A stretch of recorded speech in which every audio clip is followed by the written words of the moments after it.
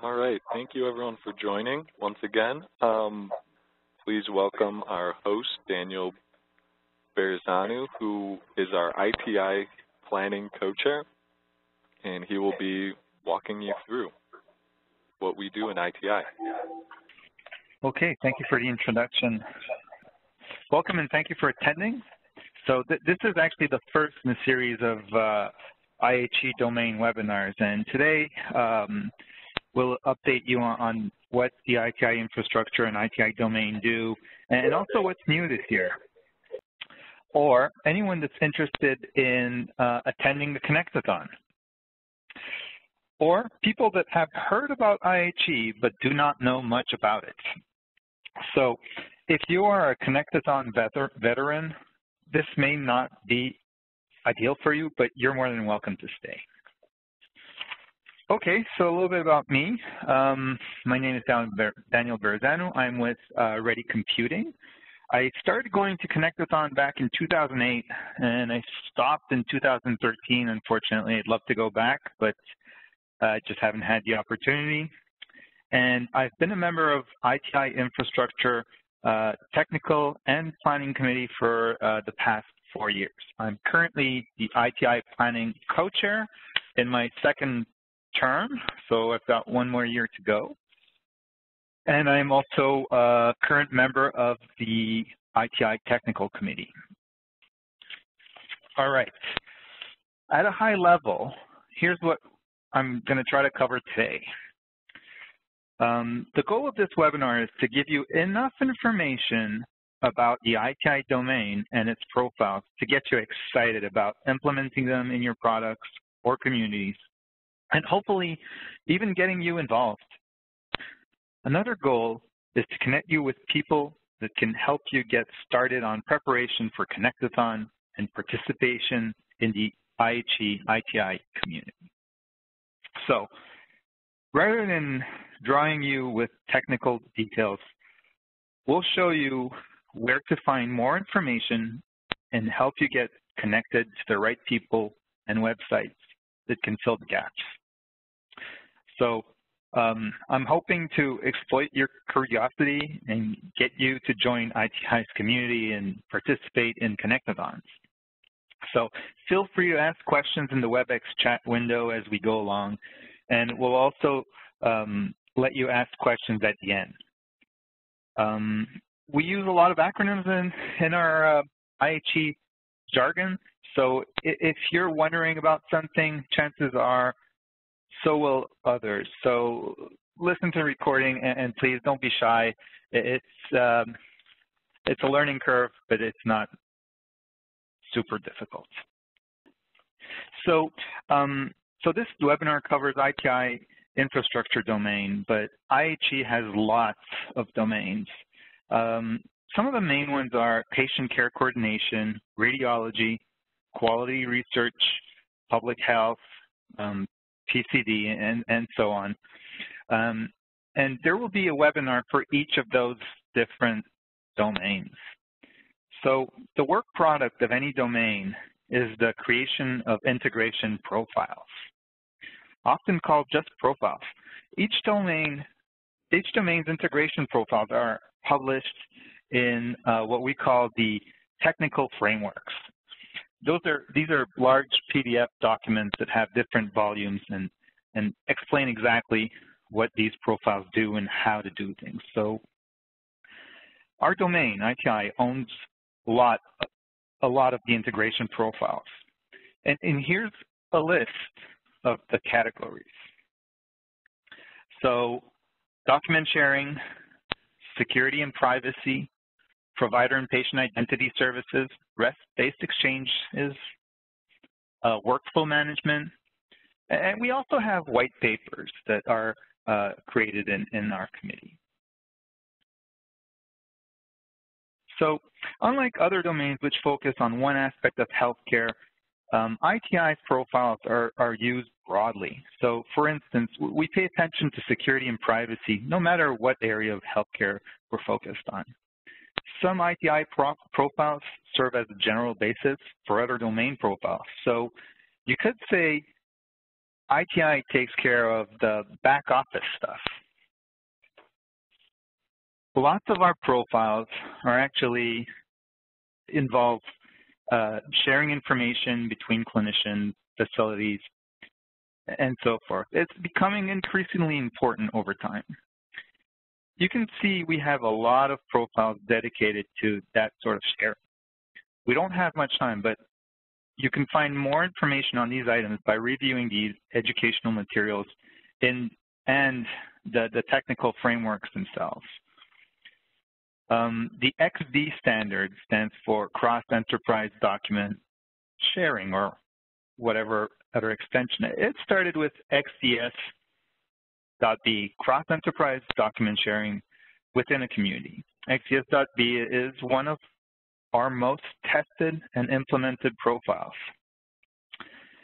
We then added profiles for each use case, like point-to-point exchanges on physical media or point-to-point on a network, which those you are familiar with the Direct project, we recognize as much of Direct was based on the IHE XDR profile. We then expanded into sharing documents between established communities, like between IHEs, and then added use cases like subscribing to a document to see when it gets updated. There is lots of details represented here, and any of these profiles match use cases you are interested in. Start with volume 1 of the technical frameworks. So this is the enhancements we did to the XDS profiles, or the sharing profiles. We've got some new enhancement this year. It's called Remove Metadata and Documents. For those of you that are more familiar with the other ones, this is a new exciting profile that allows us to actually remove documents.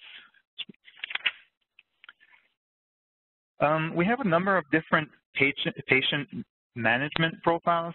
So these cover use cases from patient administration through patient matching and querying. So some are available in the HL7 V2 or V3, and now we've adopted also the FHIR DSTU3 versions. You can also see 3 profiles dealing with provider information down here.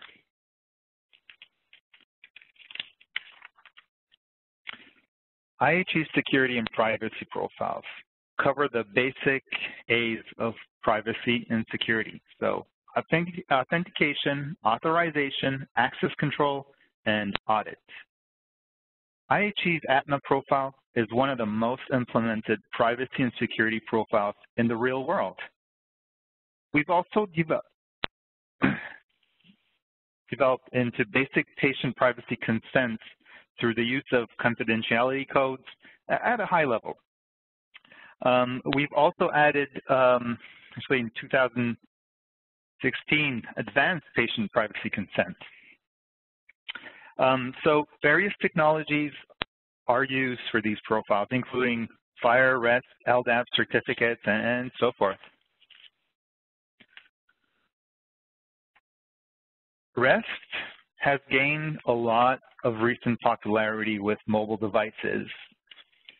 These profiles are in other categories, but are listed together here as they utilize REST. And in many cases, FHIR DSTU3 just been updated, actually. The IUA, RID, PIXM, which, by the way, I'm the primary author of PIXM, NACM, RESTful Query for ATNA, which is a great addition for ATNA, MHD, which is the equivalent of XDS on FHIR, and PDQM, which is the patient demographic query for mobile using FHIR. We said earlier, some ITI profiles provide technical underpinnings that are customized by other IHE domains like patient coordination, AC, and quality research and public health, QUIRF. For example, RFD defines a general form-based exchange of data, and the quality research and public health domain has defined profiles for exchange of custom forms of public health use cases, such as early hearing detection, family planning, drug safety, vital record death reporting, and more, all using RFD as a base.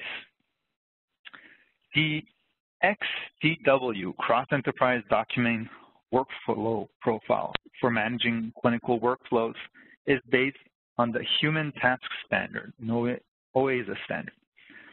The Patient Care Coordination domain has defined XDW-based workflows for e-referral and telehome monitoring, and Radiology domain is defining an XDW-based profile for remote reading workflows. Again, all of these integration profiles are published in the ITI technical framework.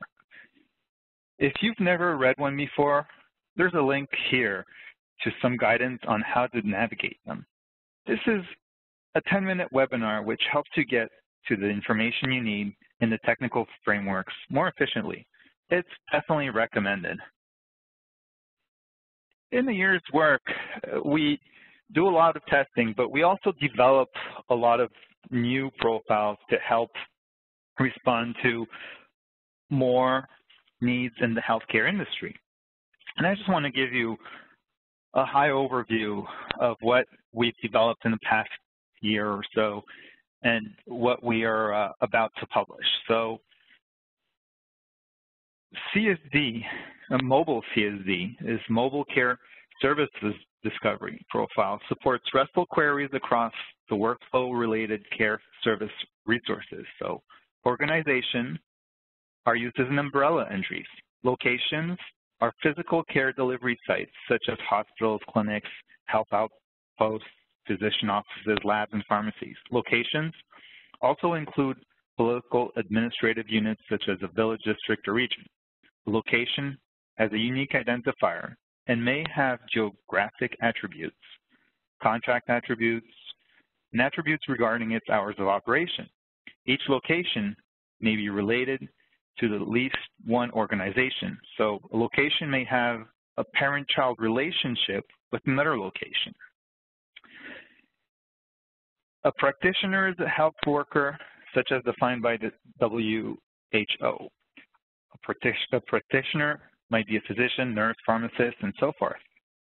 And we also define healthcare services. And each healthcare service has a unique identifier, such as surgical services or primary care services.